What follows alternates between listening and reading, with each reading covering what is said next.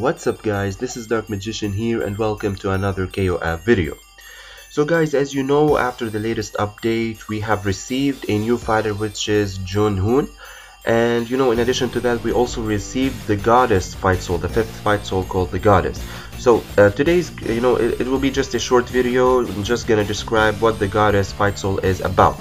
So as you can see, at level 1 or at 1 stars, it says that at the beginning of the battle it decreases all enemy male fighters 8% resistance rate and defense, and it lasts all battle. This is really good, and it's really needed in every team because it lasts for the whole battle, and it's permanent, so it would be good, and probably because most teams have a lot of males in them, so it can work well. And at 1 stars you don't need to even upgrade it, so it can work good.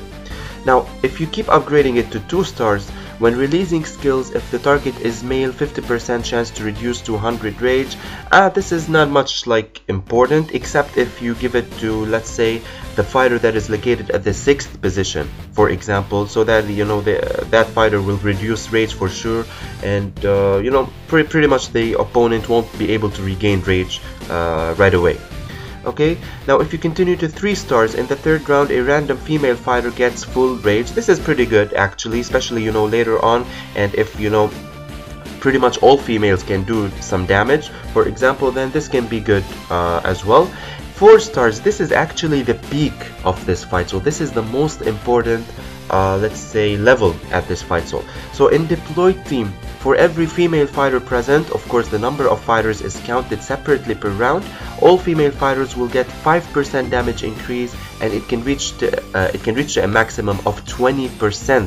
So if you do have at least, let's say, 4 females, it can reach up to 20%, and this is calculated once every turn. So if more females die, of course the value will get less, but it's still an increase, and it's a damage increase. So if you're running a full female team, for example, this would be really good and really needed. This is like the most important Fightsoul for female teams, to be honest. Okay, and lastly, at 5 stars in round 3, 2 random female fighters will get full rage and 20% damage and resistance bonus for 1 round. Now 5 stars, of course, it's really good, but at the same time, I mean, people who got to 4 stars, I think they can keep going to 5 stars. But yeah, I mean, the 4 stars is the one that I really can focus on, because it is, well, not gonna say game changer, but it does add a lot to the team. Okay, now the question is it a good Fightsoul or not? Now generally, for, let's say, for any team, if you're running like 4 souls, if you're running any type of team, even if it doesn't have a lot of females, you can actually make good use of the of this Fightsoul at 1 stars, because it kind of depends on the opponent. What does the opponent have? But if you do have if you are running a female team, for example, or any team with a lot of females in them, then I do recommend you get it to 4 stars. I know this is pretty much the most expensive Fightsoul to work on, but it is efficient. It is really efficient to get to 4 stars if you do have a lot of females in your team. So pretty much, not gonna say exclusive for female teams, but it does work best for female teams. Now on which fighters do you have to give? I'd say it doesn't really matter, because you do care about the effect itself. It doesn't give buff for one fighter, it does give buff for let's say for all the team.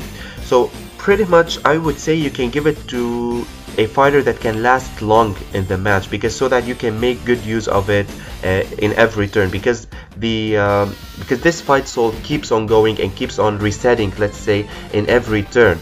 So you need to give it to someone that can last long, so that you can keep making good use of it. Okay guys, so pretty much if you do have a strong tank that can last long, or somebody in the back row who's tanky enough to survive long in the match, those would be like the best options to give the goddess Fightsoul to. Okay guys, so yeah, that was just pretty much a short video just to describe the goddess soul. So let me know, are you going for it? What do you think? To which fighters are you gonna give it? And yeah, that was it. So I'm gonna see you guys in the next video. Peace out.